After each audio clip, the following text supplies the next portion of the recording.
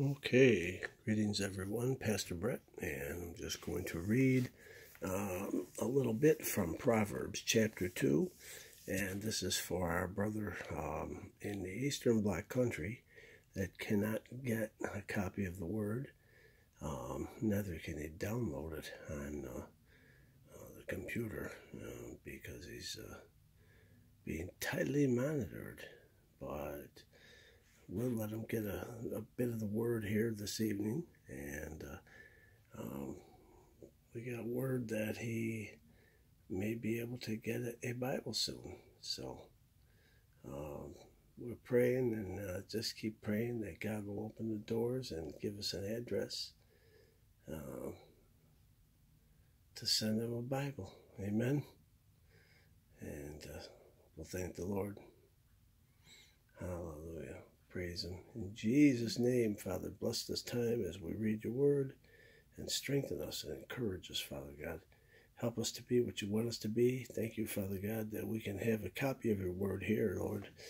And I pray, Father, that you would bless those that cannot.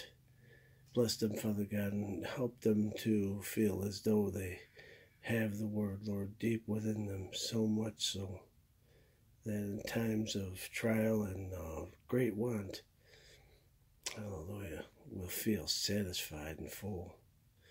I thank you, Lord, and praise you for your word, and I pray that it would give us all that we need to be all that we need to be, Father, for your glory and honor, in Jesus'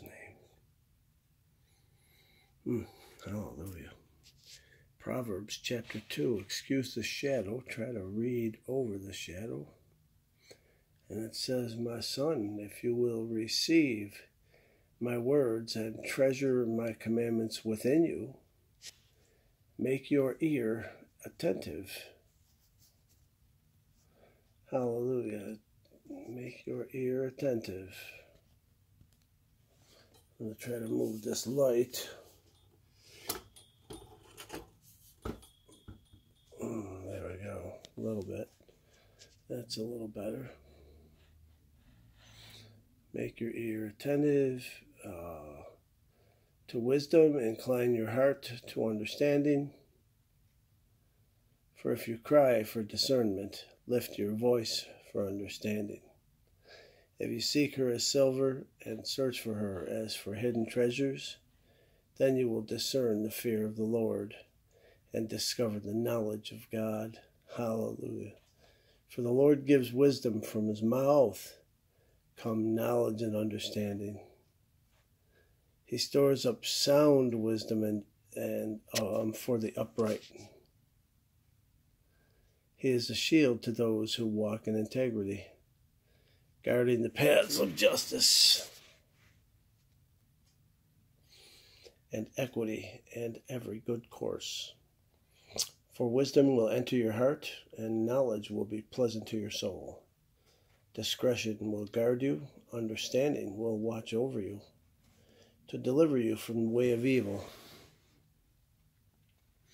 from the man who speaks perverse things, from those who leave the paths of uprightness to walk in the ways of darkness, who delight in doing evil and rejoice in the perversity of evil, whose paths are crooked and who are devious in their ways, to deliver you from the strange woman, from the adulteress who flatters with her words, that leaves the companion of her youth and forgets the covenant of her God.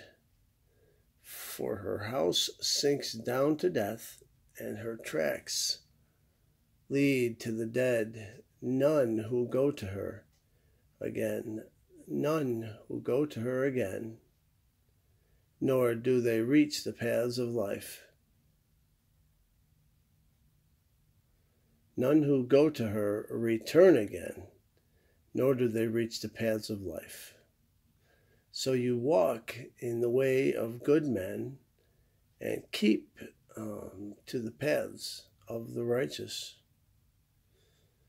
For the upright will live in the land, and the blameless will remain in it, but the wicked will be cut off from the land, and the treacherous will be uprooted in it.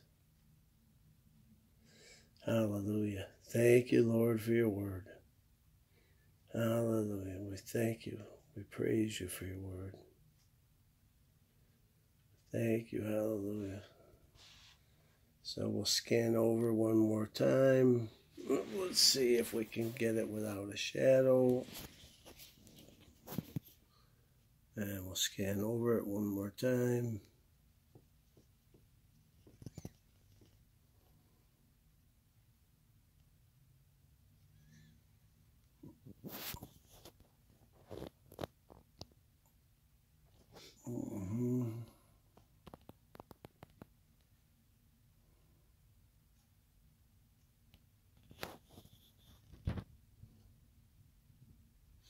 And there it is. There is Proverbs 2.